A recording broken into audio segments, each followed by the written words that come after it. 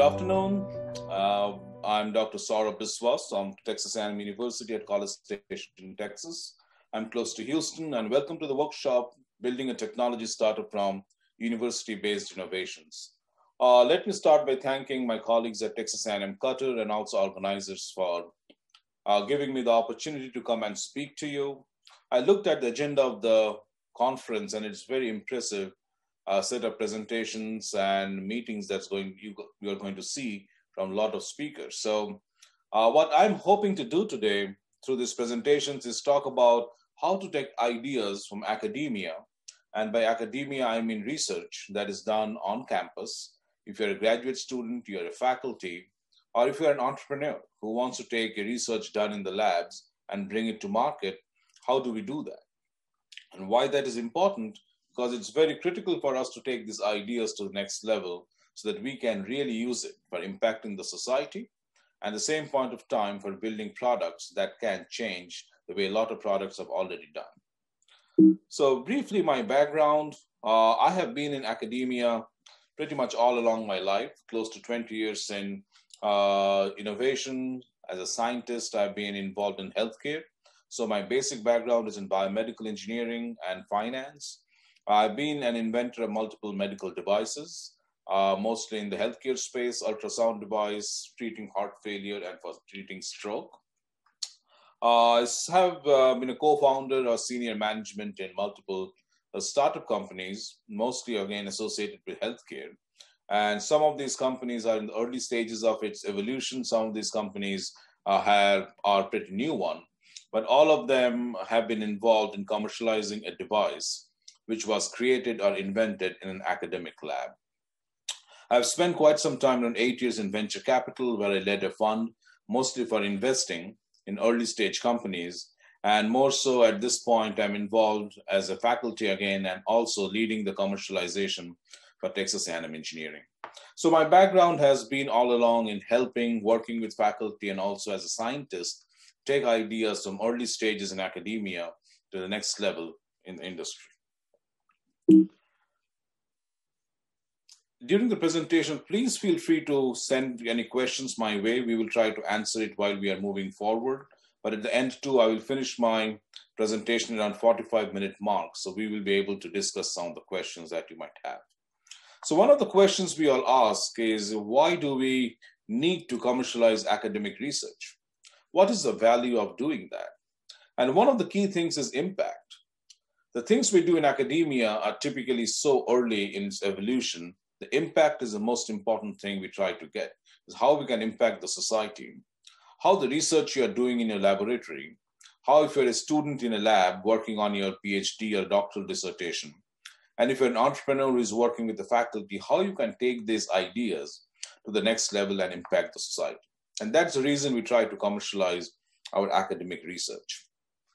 If you take a look at an example, and I will take you through a couple of them, the work we do in academia is typically very early stage. If you look at this graphic here, we are on the extreme left side where we are talking R&D. And typically that research has to go through multiple stages of seed funding, pilot demonstration, commercialization before it goes to market. So there are significant challenges when you are an inventor, when you are in an academic lab. You have significant challenges in taking that idea to market.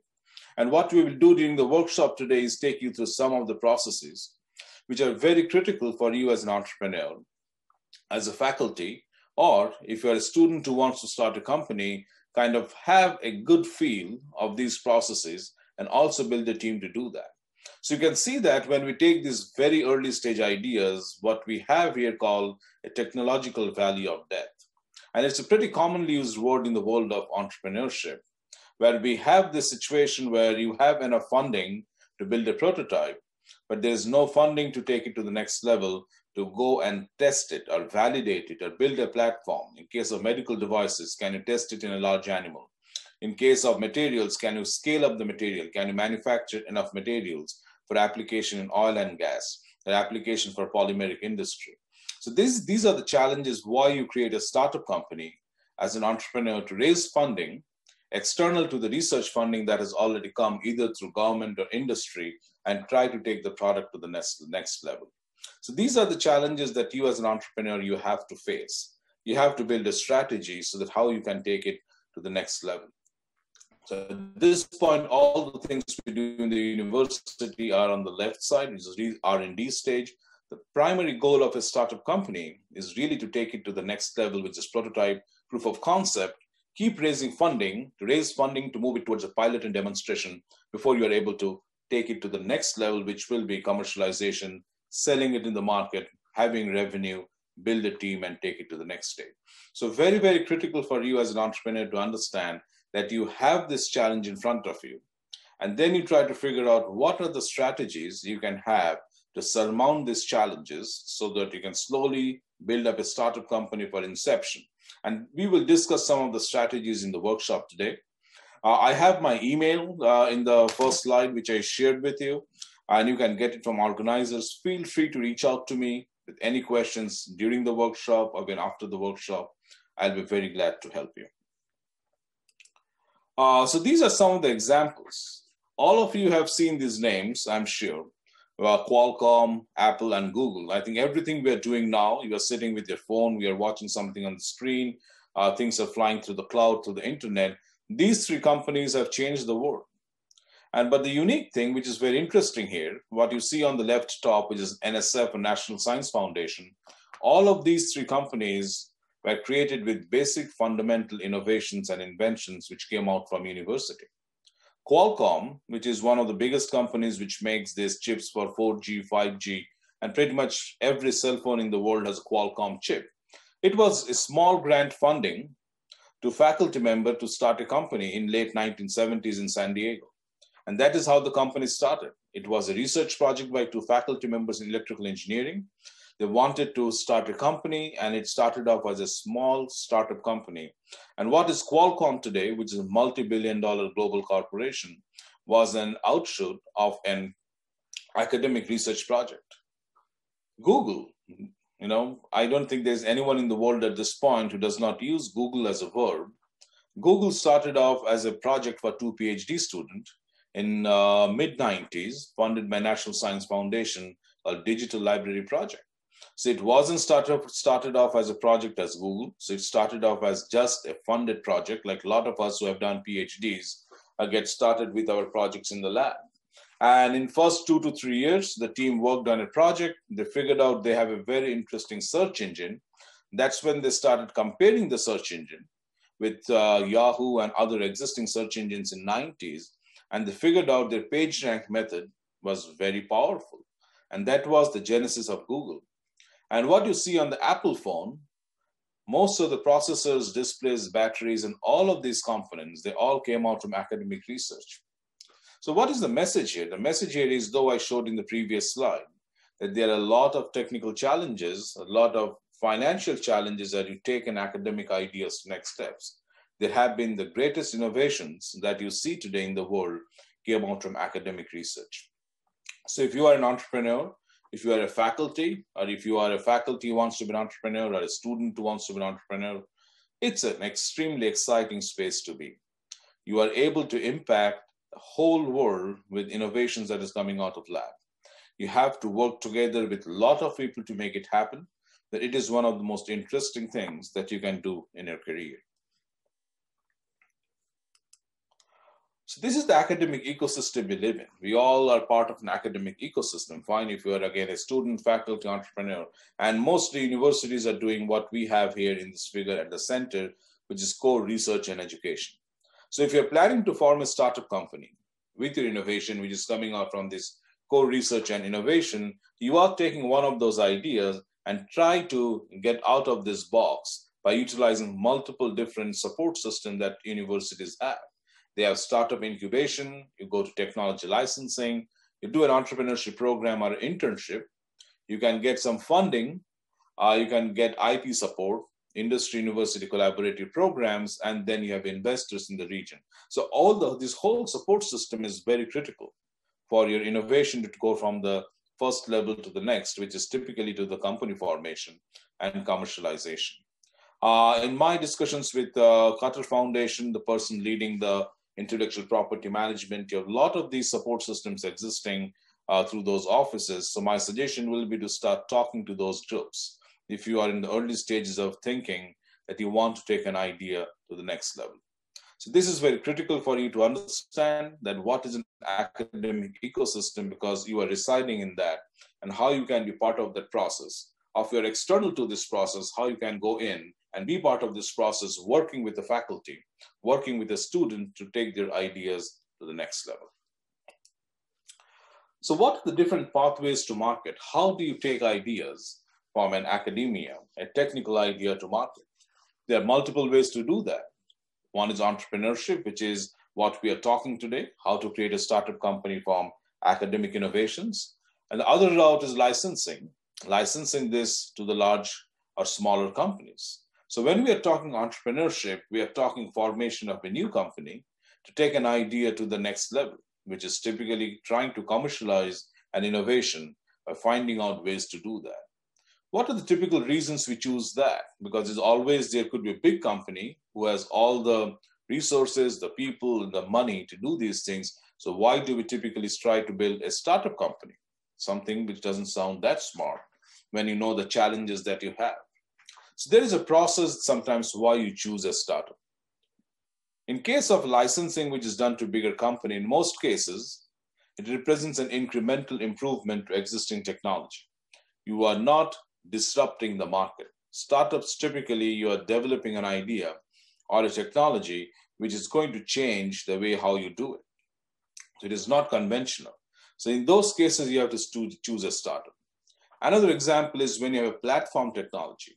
By that, I mean when you are using a technology like a material science, where a novel material could be used in multiple different industries. You can use it in aerospace, you can use it in medical, you can use it in nuclear, you can use it in retail. So when you have a material which you can use in 3, 4, 5 different industries, you can choose the route at that point of a startup company, because then you can go after each of these industries and talk about your innovation. Sometimes the technology is so new, there are no licensees you can find in the industry or public sector. At that time, startup is the only way to get the ball rolling, get some validation, prove to the world that you can build something on top of it. And certainly in the end, again, the broad range of applications you want to try out, you can form a startup. Same on the market side, you are forming a new market. It is high risk. Typically, an existing company might not want to get you a new market with a product, so you form a startup company.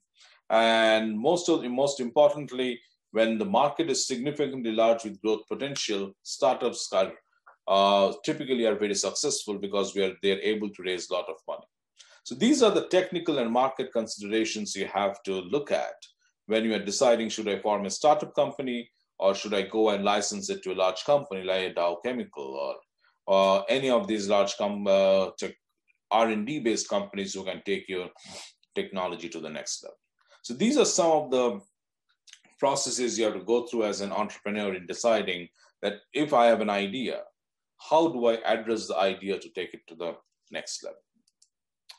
So what is the goal of a startup? This is a very simple statement, and at the same point, we want to keep it very simple, that you have an idea, you have a technology, and you want to form a startup company. So what is the goal of that company?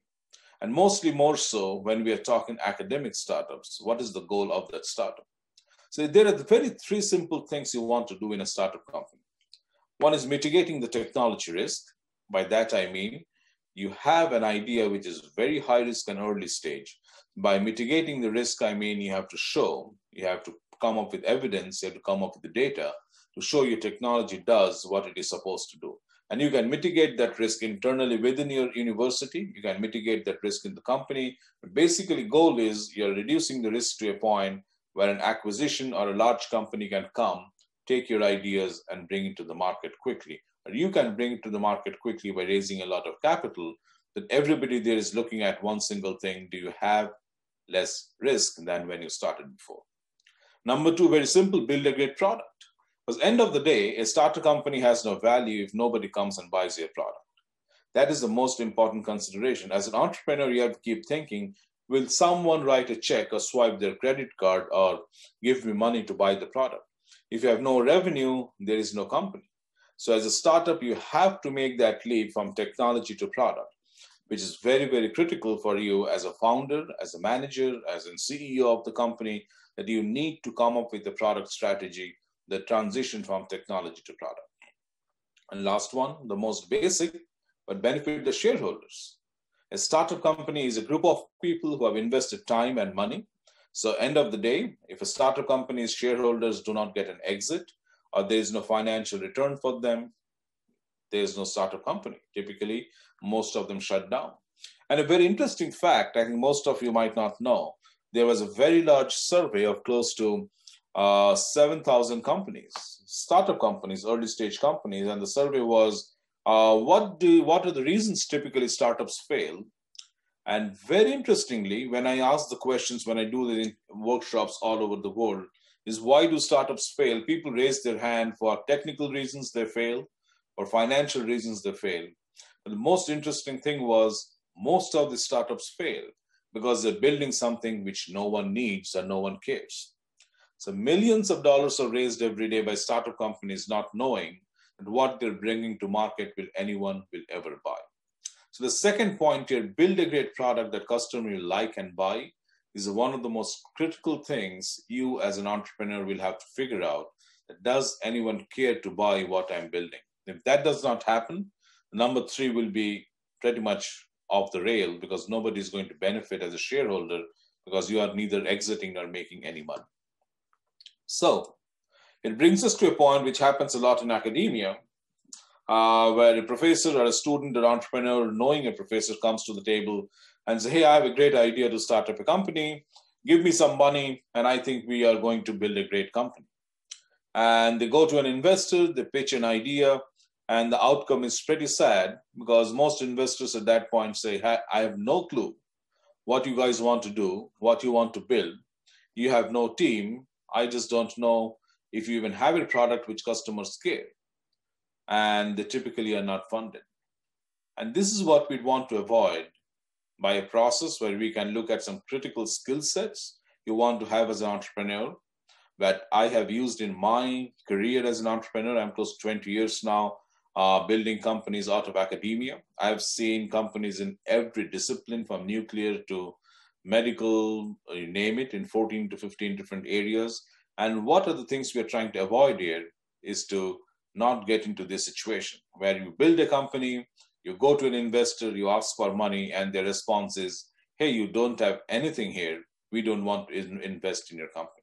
So that's the goal. So that was my first segment of the presentation here, is why academic research is critical in taking these ideas to market and create an impact. Number two, as an entrepreneur, what are the critical things you need to understand to create an economic value in a startup company? And what are the determinants of why you should license the technology from an academic setup, which could be the licensing office in a university or from a person to, and take it to market. We will move on to the next segment now. If there are any questions, feel free to put questions in the chat. I will move on to the next segment after this.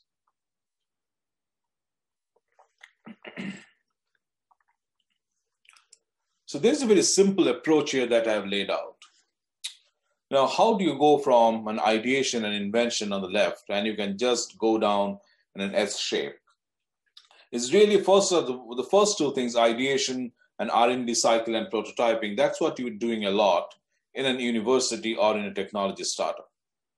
There are a few things which as a skill set we'll talk about. There are the three things I want to talk about today after this from a skill set standpoint, where you need to have a knowledge. Remember, you don't have to know everything. That's why you build a team.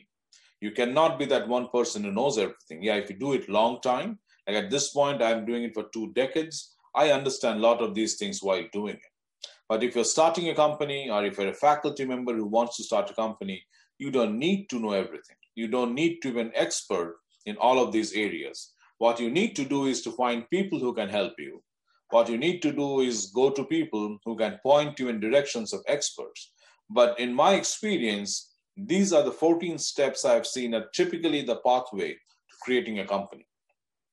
Ideation and invention, R&D cycle, this is staying in the university. Then you make a decision on IP and protection strategy. And this is where the concept of patents come in. I know you have some presentations, workshops, happening in the IP space, we will touch very briefly, but that's a very, very critical strategy. If you're building a technology startup, you need to have a strategy to protect your IP, because without that, your company has no value. Identifying the market, identifying competition.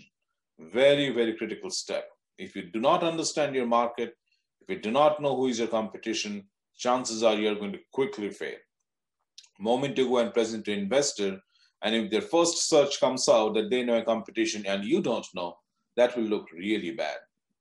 Team, the sixth box. Team is something very critical, because end of the day, if you think the technology is an important thing in a company, you are wrong. The ideal startup company is a place where you have a founding team who are complementing each other's strength. They could be friends, they could be colleagues, but they all need to have a separate skill set so that they can bring technology and business together to form the company. You have to figure out what resources you need.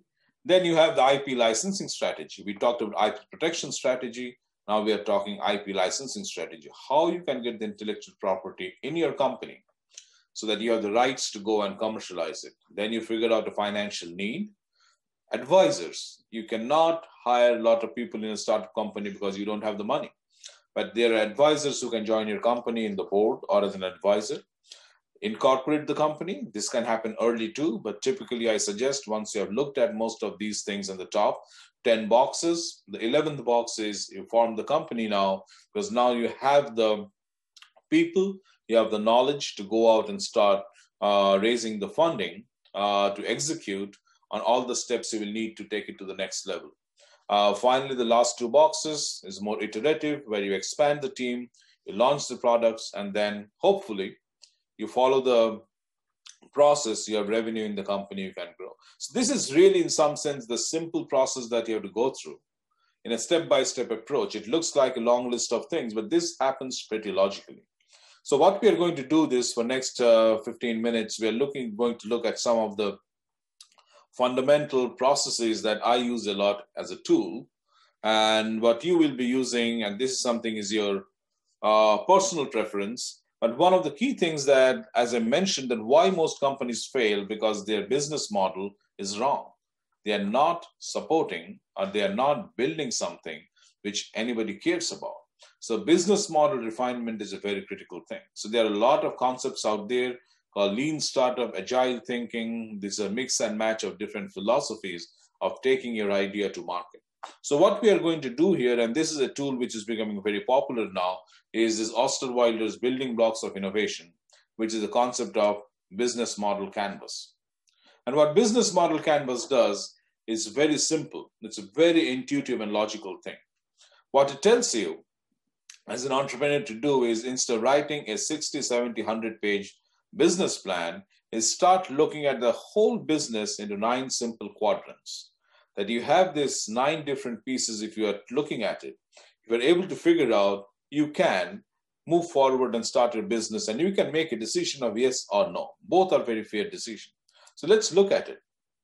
This is the quadrant, it's called the business model canvas. And you can see that it has numbers. 1, there is a right side and the left side. The right side is called the revenue side, and the left side is called the cost side. So for any business, there is a cost of running a business. It could be anything. Even if you start a food stall, there's a cost side of things because you have to buy stuff, you have to do things. And there's a revenue side of things. And you will always want your revenue to be more than cost, because that's when you make money. So what you have on the right side are very important things. Value proposition. Primarily, the most important thing is what problem you are solving. And this goes back to that question is why startups fail, because most startups think they're solving a problem, but in fact, they're not solving a problem at all. So think of a company like Google. So technically, what problem Google is solving here is it is helping you to find things quickly. So there's a difference between value proposition and the technical merits of a technology. We're not talking here about technology. You're talking here as a value to your customer. So that's what is value proposition. So with Google, you can search something very quickly. Nobody talks about the algorithm Google is using. Nobody talks about the millions and millions of servers they have. That's not the point here. The point is what value you are giving to the customer. What needs of customer you are satisfying. What specific product or service you're providing. So the first thing you have to do is understand the value proposition. The number two, customer. Who is your customer? You have to understand that. Now, in some cases, like in cases of medical devices, if you have a device for treating stroke, that's pretty clear and simple. You know who is your customer. But most engineering technologies, you need to go and figure out who is that customer who really has the pain point that you're trying to solve. If you're not able to find that customer segment, you can build a product, you can go to market, but nobody's going to sign that check because the customer you're reaching out is wrong.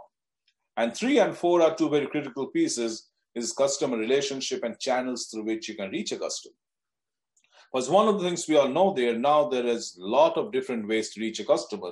It's just not physical ways of reaching them. In some cases, that's the only way. In large industries, if you're in nuclear industry, if you're in aerospace industry, things are happening at a scale which are very different than in software, where social media and all these things become very critical pieces. So 3 and 4 connects 1 and 2.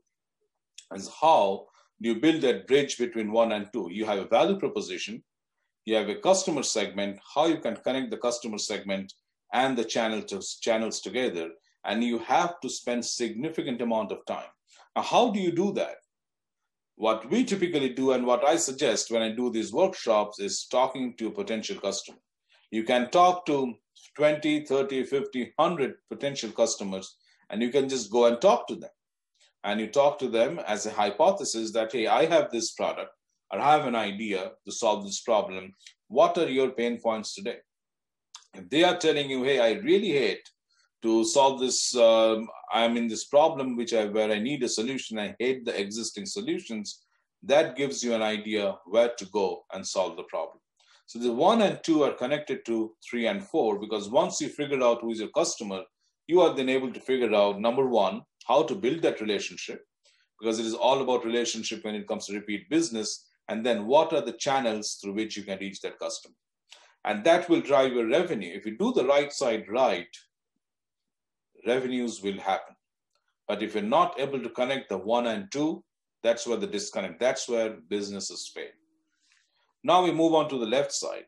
The left side is execution. It is operations of the company. Key activities. What are the activities you have to do to really take the company from conception or formation to a point of execution? This involves everything. It involves things like market analysis, product analysis. You have to go out and look at manufacturing, everything depending on your product. If it requires a software company, you have to look at how much servers, what kind of programming you will need. So you will look at all the activities you have to do to build the product. Key resources, what resources will you need? And this requires physical resources, technical resources, human resources, all the different resources which are required in a company to execute on the product. And number 7 is key partners. One of the things about academic ideas at deep tech, it's very, very difficult to execute without partners because of the high risk involved in the process. So you have to go and identify key partners who will be supporting you through various kinds of relationships. And 5, 6, and 7, once it comes together, you are able to now execute on the vision on the right side. So right and left side are very connected. Once you are clear with the customer segment and you understand now what on the operational level you have to do, you have to have a good feel of the cost structure, because the cost structure tells you how much money you are going to raise to build the company. So once you have these 9 quadrants a little bit clear in your mind with your idea, so if you start with an idea that you have a novel material which changes shape when you heat it at a certain temperature, maybe that's the technology you start with. You figure out this customer segment, who are the ones who need that kind of a material or what kind of applications. You build a relationship with them, you figure out a channel, which is how you stay connected to these customers. You come to the left side of the canvas. The left side of the canvas, you figure out what are the key activities you need to have in the company to build that kind of a material. Then what resources you will need, including financial, intellectual property, manufacturing, hiring people, all of those things in the resource side. Do you need a partner? Because you might need a supplier, you might need a strategic partner. So you figure that out. Once you have this 1 to 7 clear, you go to the financial side of things, which is cost structure and revenue. You have to come up with a pricing strategy, fine, because now you know your cost structure. that it takes you $1 million to run the company per month. So if your cost structure is $12 million a year, you have to come up with a revenue model where you are making significantly more than $12 million you are spending every year to come up with a viable business model. So that's why this tool is called Business Model Canvas. Instead of spending a lot of time writing a business plan, most investors today ask entrepreneurs that, have you gone through an exercise like this? Now, this is a tool. This is not the only tool. You can use part of this quadrants. You don't need to use all of them. But typically, once you go through this process, you can make a decision. Number one, should I even do this business? A decision could be, no, I don't want to do this because I cannot find the right customer segment. Or when I spoke with people in the customer segment, they just said, hey, we do not need anything like this. And that's a good place to stop instead of using millions of dollars being spent on building a product, which end of the day, nobody will buy. So reaching a no decision is a valuable decision too. You don't have to always try to reach a point where you force yourself to an yes, because business would eventually fail in that situation. You can move on to the next idea. So Business Model Canvas is a great tool for all entrepreneurs, and you don't need to be an expert. You could be a student in the lab. You can do this exercise with your co-founder, with your team. Take the technology, start at number 1, go through whole 1 to 9, and try to figure out at the end of the day that is it not end of the day. It sometimes takes 3 to 6 months to do the process, gather enough data points, and make a decision. And at that point, it's a data-driven decision that if you want to reach a decision of no, it's perfectly okay, because eventually the business would have failed anyway if you've gone forward. And if you go through the process and everything looks good, it's a fantastic way to raise money, because most investors now know that you have done the homework of identifying the right and left side of this business model canvas, and the numbers in your cost structure make sense because you went through a process.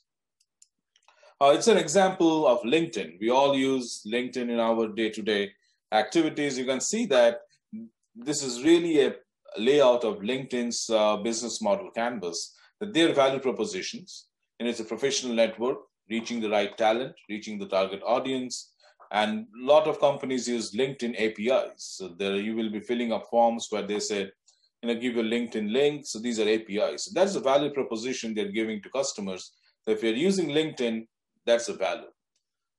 On the right side, number 2, customer segment, users, internet user, recruiters, advertisers, developers. So that's the customer segment of that company. And then they have the relationships and channels, how they are staying connected with the customer. When you go to the left side, you will see the key activities, which is the platform development that's going on, which is the software platform, and key resources. What kind of resources they need to build a company like that, which is now a multi-billion-dollar global company. And key partners on the extreme left, you can see they have as their access to multiple educational tools or access to multiple learning tools. These are the partners. LinkedIn itself does not build them, but they're partners who work with LinkedIn to build those things. So when you come down, number 8 and 9, you can see the cost structure. So they have web hosting costs, their marketing and sales costs, their product development, their G&A. So this is the cost of running a company. So the cost of running LinkedIn might be $150 million a month. So they have figured out the cost structure. Now the revenue stream, what is the revenue? The revenue is coming through recruiters pay their money. I pay them. Like, for example, I am a premium member of LinkedIn, so I pay a monthly subscription. So there are these free solutions, the subscription solutions, and then there are recruiters who have specific access to the whole LinkedIn database by getting access to the right people they want to hire, and they make money through that process. So this is a very, very simple example to show you that you can take any concept that you have, take a printout of this on the web. There are plenty of business model canvas templates out there, and you can really go through this process. You can talk to potential companies, and most companies are quite supportive when you are going to them and talking to them saying, hey, I have an idea. We are trying to come up with a business model canvas, and what I'm really looking at, what is your pain point? What is the problem you have? I am working on this idea. Does it look like a potential solution? If not, what you're looking for. So please utilize this tool when you are coming up with an idea or working on an existing idea, because this information is going to help you a lot in your process as you build the company. So this was one of the things that I wanted to talk about out of 3 things. which is how to utilize the business model canvas in a decision-making process. Next, we are going to IP. We are not going to spend a lot of time because I know you have a full segment of IP coming up. But one of the key things that you as an entrepreneur, technology entrepreneur, you have to be mindful of is the value of IP in taking a concept to market. It is one of the most critical pieces of value that you're building in the company. When you build a company, the most important value in the company is the intellectual property, because the team is new. Unless until the team has a lot of experience, you really don't have much value in the team. So your intellectual property is the asset you have, and it is very critical to understand why you need to do two things. One, protect the IP, and secondly, when you are doing a transaction, when you're licensing the IP, how you need to have knowledge. Now, you will be, chances are working with an expert, working with a law firm. You yourself, if you are a scientific person, are not going to do this, but you need to have some understanding and knowledge of why this is so critical. This is just a piece of information that one of the most valuable pieces of IP in the world is the first patent on telephone and telegraph, which is at some point was known as an AT&T as a company, but this was when Alexander Graham Bell invented the telephone. And trillions of dollars have been created out of value. Today, even the phones we use, it all connects back to this late 1800s. You can see that a patent that came out. These were some of the biggest fights that happened in the world of patents. And you have to understand these fights happened because of billions of dollars which were at stake for these very, very critical patents, which are the foundation of company like AT&T and Bell Labs in the early 1900s. So just to show you why patent matters, companies like Apple, they are protecting everything. As you can see on the left side, even the boxes in which you get the Apple phones, they have design patents. And what you see on the right side is this mesh of all these arrows. This is nothing else that shows the number of lawsuits or how these companies have filed a lawsuit against each other because they think somebody else is stealing the patents. And why this is happening? Because the value of the patent. Patent is a business strategy. All of the companies here, as you again see in these arrows, they're suing each other for one reason, for competitive advantage. So if you're building a company, patent provides you the competitive advantage because patent protection prevents someone else from copying your stuff or doing the same thing you're doing. Because remember, when you're raising money, when you're asking someone, hey, put $1 million in my company, they are putting the money in your company so that you are the only one who is going to commercialize the product. And there are 10 people doing it. Now, when there are 10 people doing it, you need to have some other kind of advantage. But in the technology entrepreneurship, IP is a key advantage you need to have. I will not go into details of these things, but these are the things you need to know. As an IP, what are the few different ways in which IP gets created? Trademarks, trade secrets, brands, licenses, design. But most importantly, the last two, which most of the time happens in academic environment or in a university, is software, copyrights, and inventions which are protected as patents. So chances are you will be working with software, which will be protected as a copyrighted material, or you'll be working with inventions which will be protected as a patent. And most of the time, these will be the two most important things that you will be protecting. So you will be the one who will initiate the conversation with the Technology Transfer Office, typically through an invention disclosure or some kind of a process like that. And then they will be filing a patent in your country, in the United States, and all over the world. And that will be the first step. Because if you miss the step, you have to remember all the time, moment you publish, you lose the rights for IP protection. So if you're serious about taking your idea to next step, as a founder, as a scientist, you have to protect your idea before you publish it.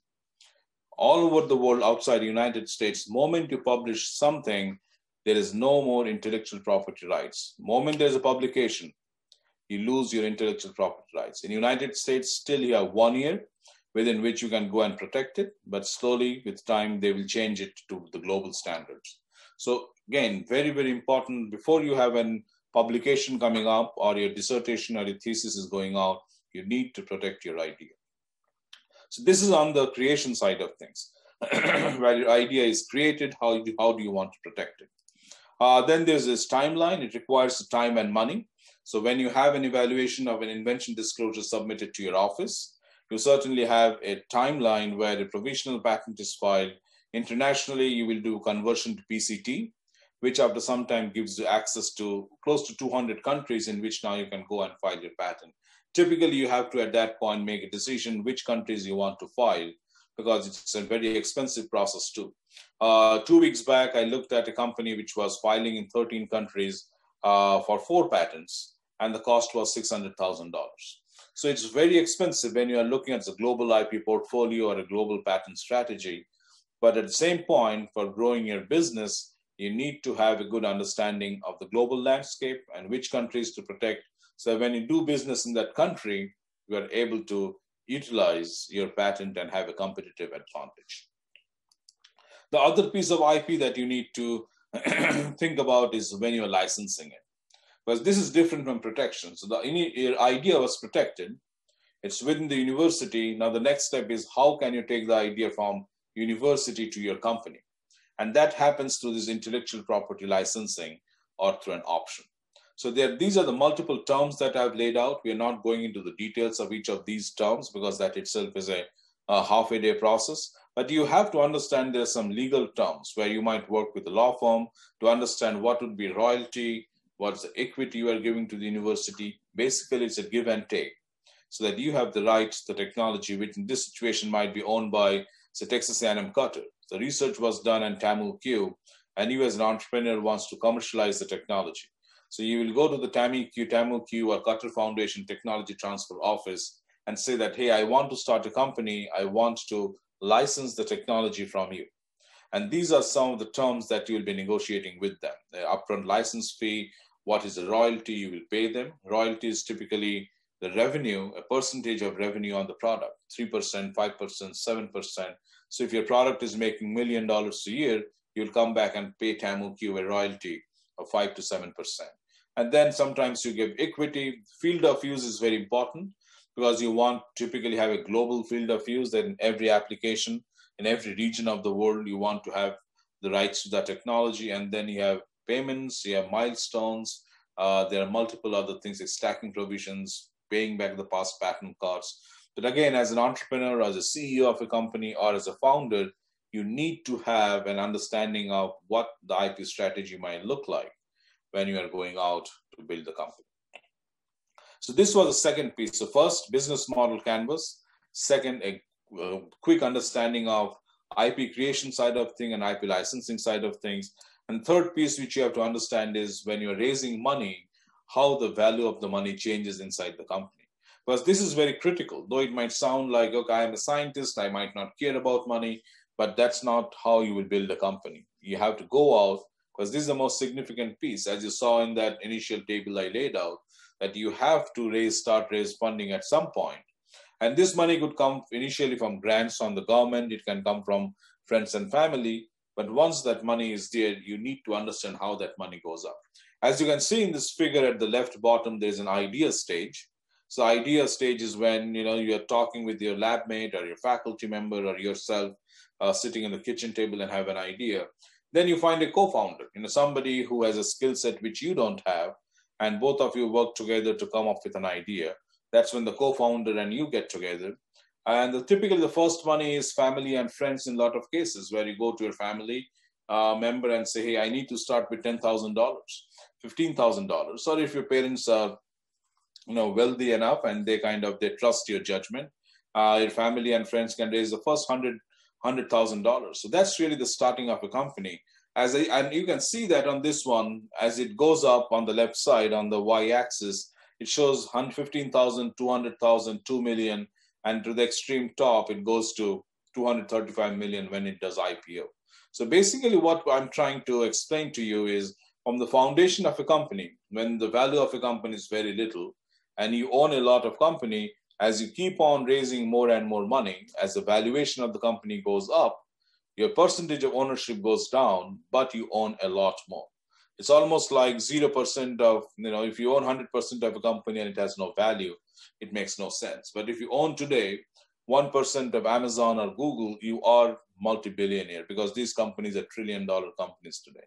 So that's the concept you have to understand is as a founder, You raise the first money, and then as you keep mitigating the technology risk, as you start building value in the company, the value of the company will keep going up. So in this situation, say family and friends, you raised $100,000 from your family, you have to give some shares to everyone, fine. So you own, at that point, so 50% of the company, your family owns 50% of the company. Or if the family-owned company, you own 100% of the company. But next time when you raise the $2 million from an outside investor, you have to give them a share of your company, and that is where the valuation comes in. At what valuation of the company you give them the shares. So if your now company is valued at $1 million and you are raising $500,000, now the company is owned between the two parties, that is you and the investors, at 67-33. There is a lot of complicated calculations which go into the ownership, but as a founder, the main point I want to make here is you have to be comfortable understanding the valuation process, because it is very important to set the valuation right. If you keep building the company from family and friends, Series A, Series B, it can go up to Series B, C, D before even it goes to IPO. And in most cases, it doesn't go to IPO. Somebody else comes and buys your company. So you have to be comfortable enough to be able to understand and talk these things, maybe work with the corporate finance, the expert, but you have to be able to do those things. So these were three critical things I wanted to talk here, going back to where I started, that this is the process you kind of follow. From the invention side of things, you come up with IP strategy, you come up with IP licensing strategy. Do you have a connection between the, the value proposition and the market? You do the analysis of what operations you will need to do. You do the financial calculations, and pretty much, that's the process through which you get innovation out of a university and start building up a company. And you can keep it very simple and small in the beginning. You don't need to do all the things day one. You can slowly start building it up. But there is a process. The reason I'm telling you, I've been founder of 5 companies. We have built it from that 2-person as co-founders to a point where they've raised now 20, 30, 40 million dollars. They are selling products in the market. It can be done, but it's a process that you have to follow. You have to understand certain things. You have to bring in good co-founders so that you as a team can execute. So in summary, I will suggest absolutely invent and innovate. The best thing you can do is being an innovator.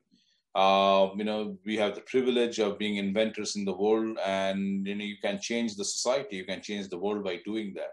But the few things you have to do, you have to understand your competition, your product, understand IP, protection and transaction, as I said, build a great team. End of the day, your success and failure will depend on what kind of team you create. If the team is bad, even the best technology in the world is not going to make it, because at some point of time, people will clash and they are going to bring the company down.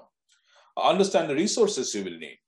That's very important. How much money, what facilities, what resources. If you are going global outside your country, you have to understand the legal side of things in that country, what kind of partnership you will need from them. And the last 2 points, most important, seek help from people. Ask and go people who have done this before and ask them to help you. Most entrepreneurs are very supportive. They help their colleagues, they help other entrepreneurs. And last one, we will make mistakes. If you're worried about making mistakes, then you should not be an entrepreneur. You will be making mistakes, but learn from them. Don't repeat the same mistake that you have done, because end of the day, that will be stupidity. But if you made a mistake, you failed, you came back, you did not repeat it, that's a smart entrepreneur. So these are my parting thoughts at this point. I will end with any questions that you have. I certainly want to thank you all for your attention. It's close to end of the day there, so certainly you have listened to me close to an hour.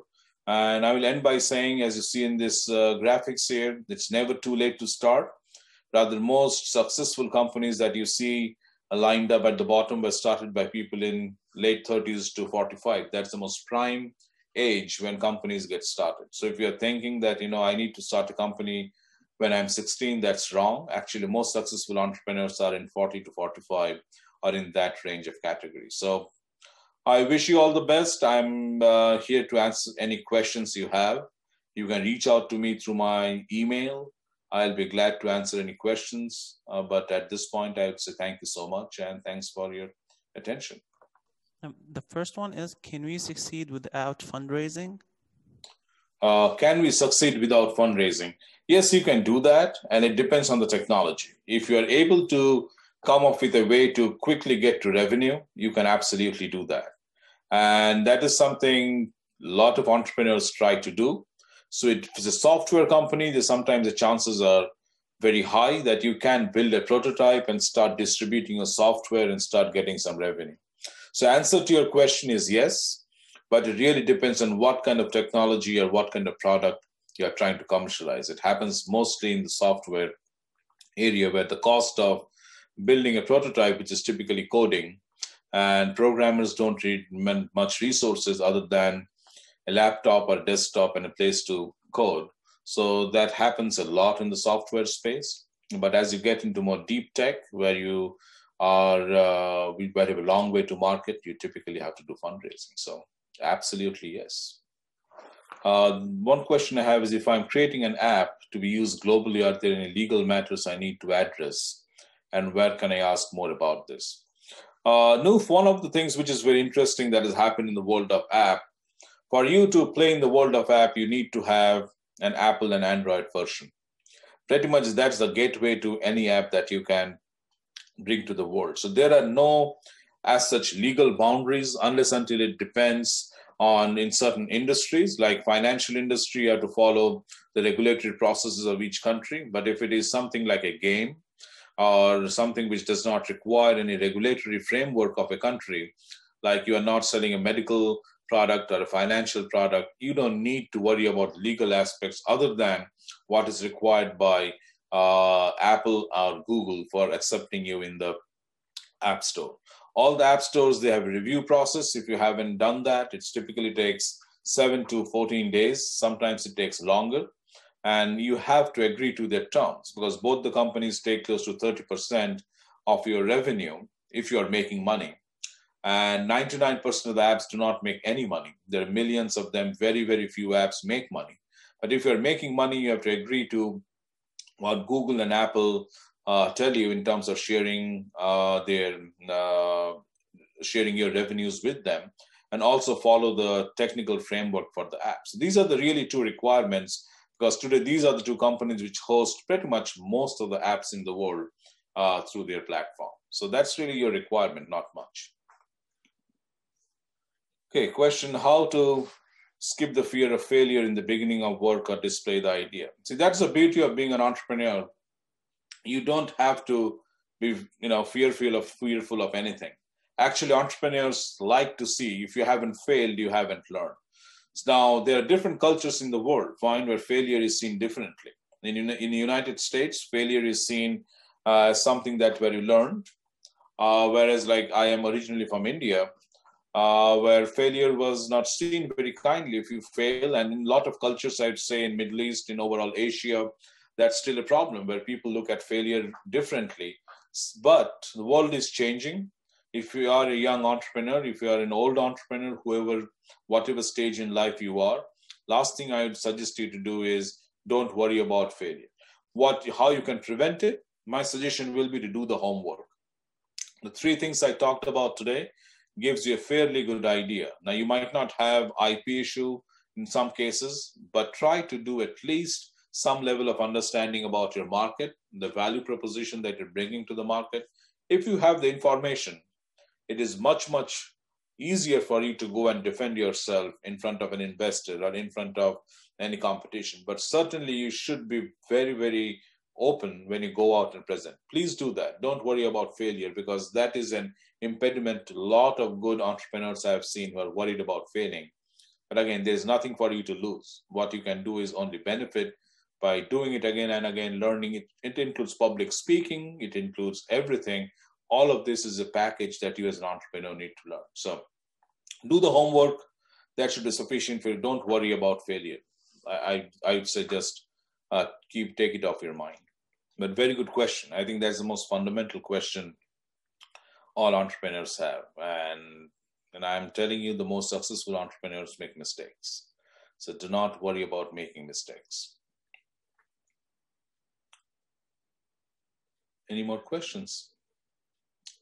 All of you can reach me through my email. You can search my name. It will show up my email. I'm always happy to reach out to you.